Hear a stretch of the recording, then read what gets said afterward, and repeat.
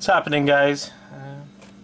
So I have this PS2 that's kind of all mangled up, and it has no power, and I'm pretty sure it's dead.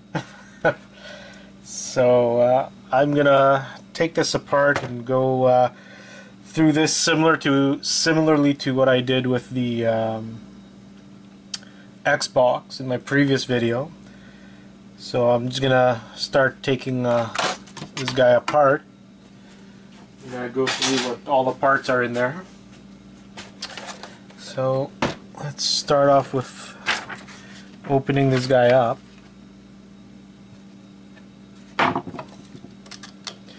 There's these little caps here, remove those.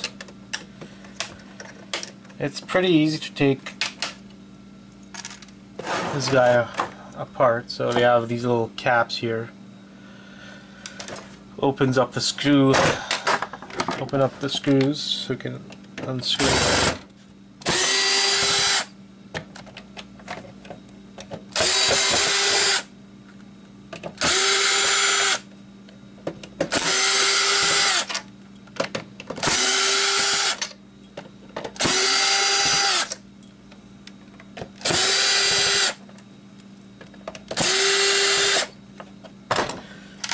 There you go, that was easy.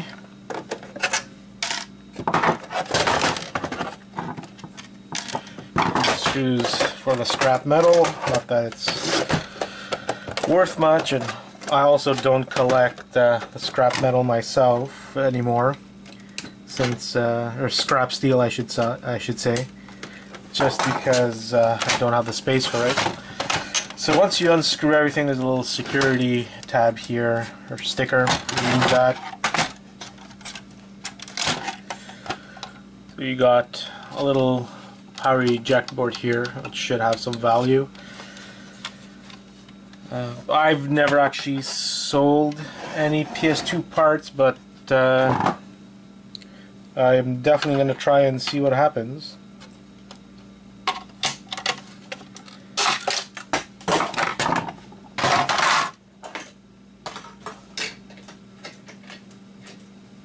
So that's the eject power button, which I just removed, and seems to be working. I have another PS2, so I'm definitely gonna test this out. Piece of junk plastic, can't really be used since it's all busted.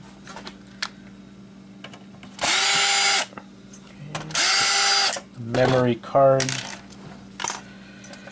slot.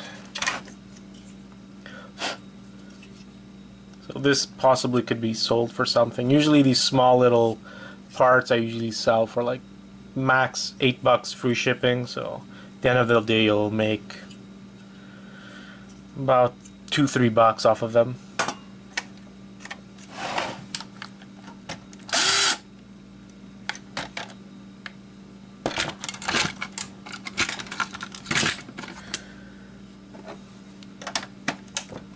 Can't reach that screw. Alright, so that gets the fan loose. That gets the power loose.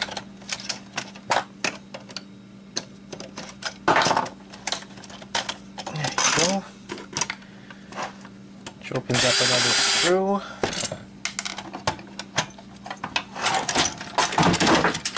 There you go. That eliminates this piece of junk plastic piece. Let's see, so I have the power supply here on the bottom, which isn't giving any power.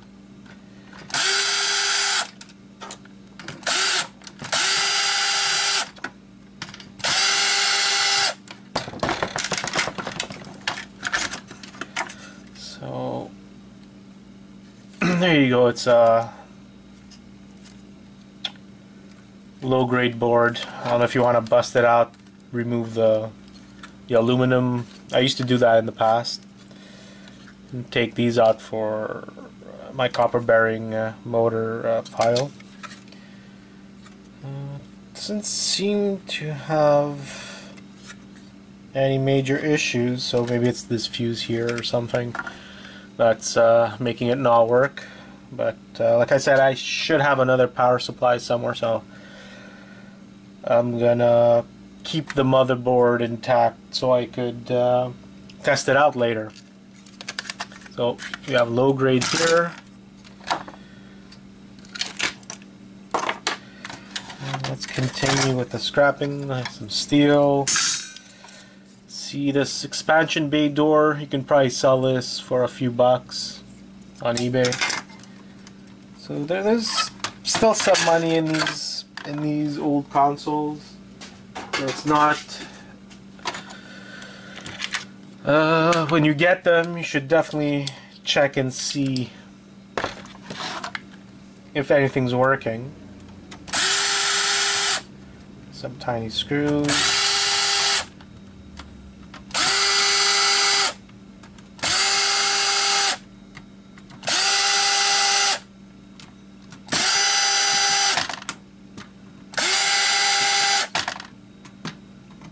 Almost done.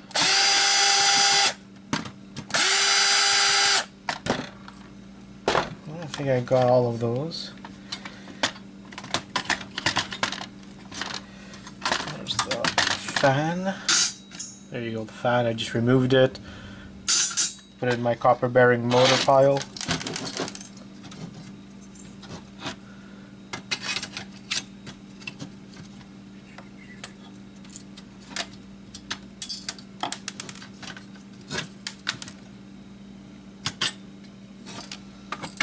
That's what's holding it. There you go. So again, some steel. And now we have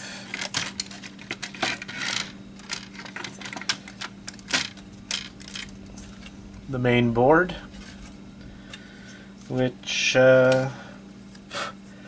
like all the other console boards, I usually sell as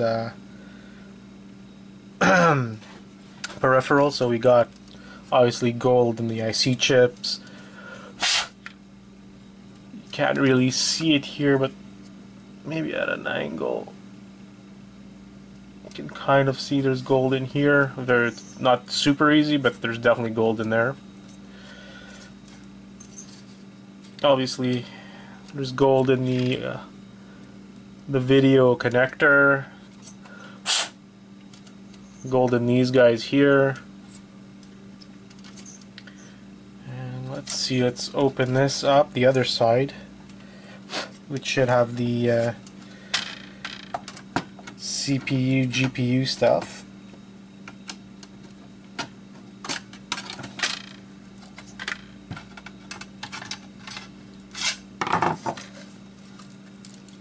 There you go. Dusty.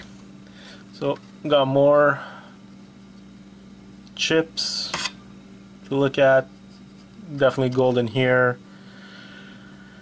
Some monolithic capacitors.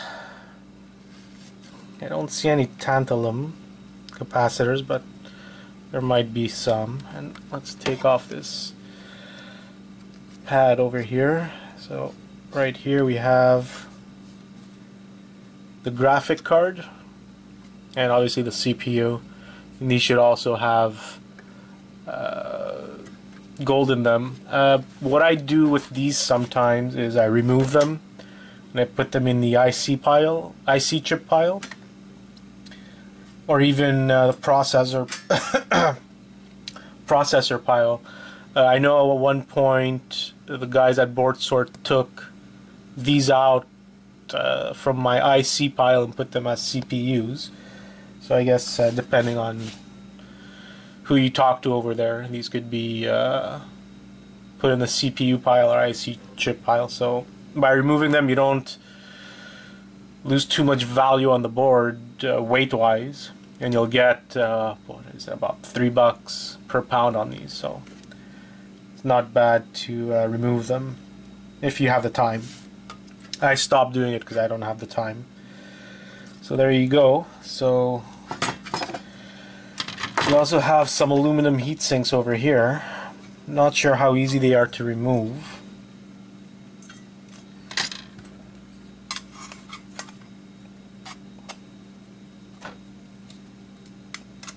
There you go. Flathead screwdriver, you can get that stuff out.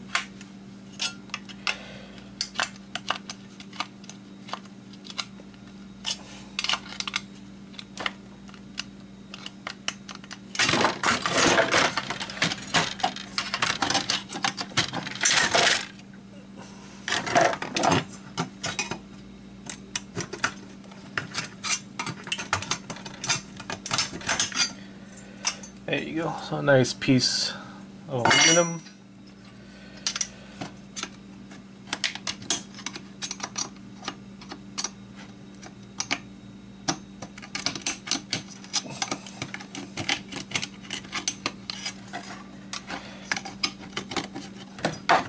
And another piece of aluminum. So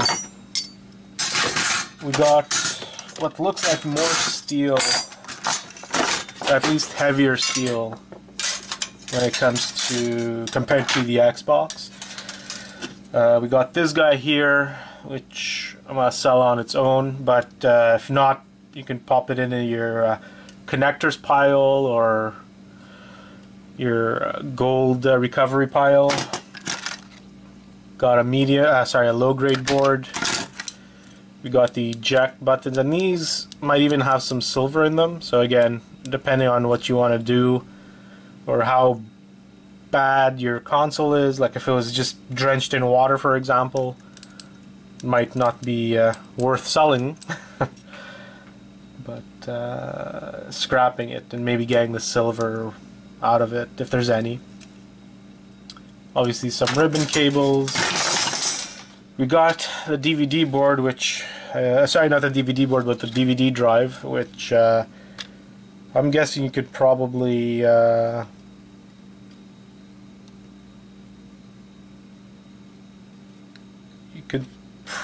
sell if it's working. Like I said, this one didn't have any power, so couldn't fully test it. Then it was all beat up and broken, so I didn't bother. But can sell this, I guess, as working if you know if it's working, or a scrap value would be 15 cents a pound, which is what they give at board sort.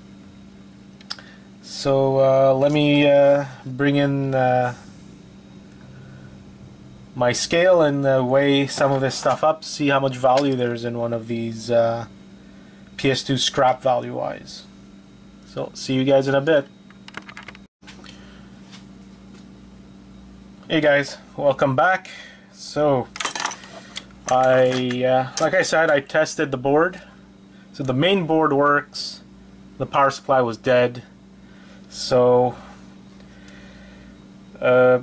scrap wise, let's see how much this main board would be worth. So it's about a little more than 7 ounces. And on board sort, our peripheral boards are going for $1.50.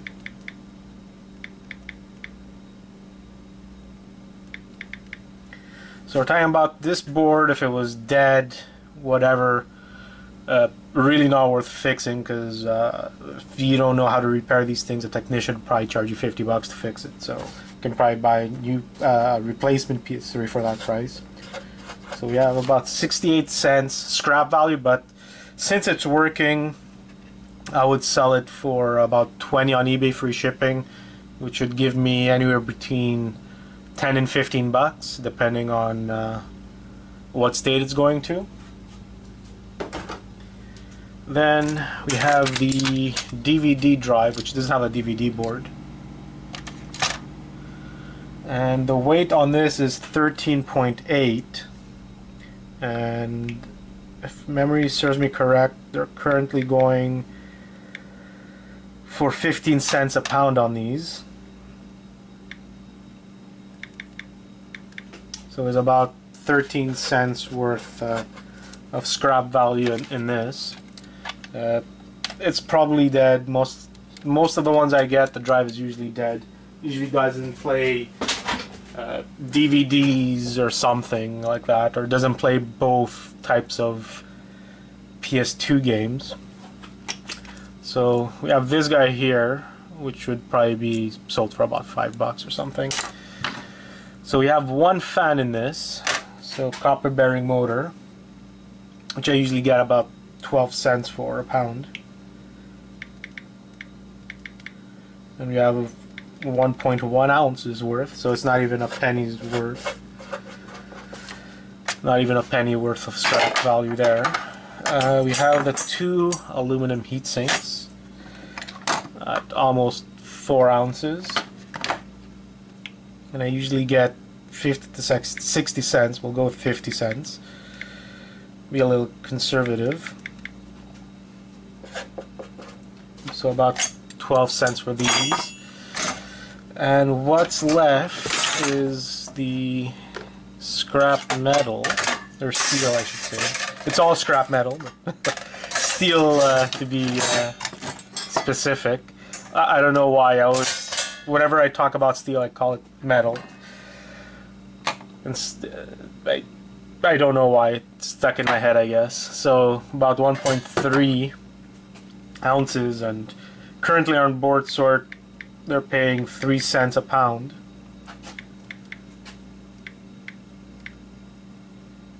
Oops. Sorry, a little mistake there.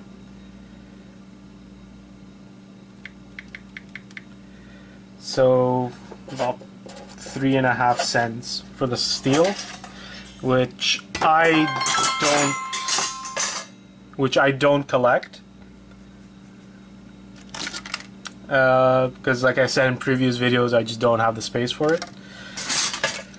And let's remove that. So the dead power supply is about 7 ounces, and on board sort, low grade, they're giving 15 cents.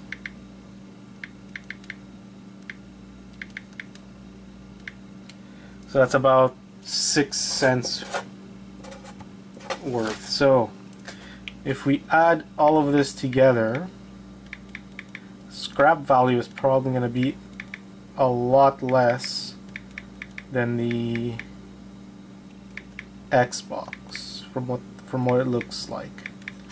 Yeah, so scrap value for a PS2, a fat one, would be about $1.03. But like I said, since the motherboard is working, I'll get 10 to 15 bucks profit on that after I sell it and ship it. We'll eject doohickey and also the port. So we're talking about 15, we'll say about 15 to 20 bucks of value from the working parts. So test it, see what works, sell the working stuff, maybe make about 20 bucks, or scrap it completely and make about $1. It's up to you. So that's my video on the PS2, or the fat PS2. If you have any questions, I always try to answer as quickly as possible. If you have suggestions, I've done videos based on suggestions. If you have comments, go ahead. I'm all for it. Like, subscribe, and I'll try to make another video soon. See you guys soon.